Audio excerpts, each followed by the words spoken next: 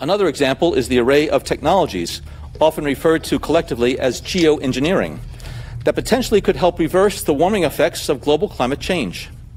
One that has gained my personal attention is stratospheric aerosol injection, or SAI, a method of seeding the stratosphere with particles that can help reflect the sun's heat in much the same way that volcanic eruptions do.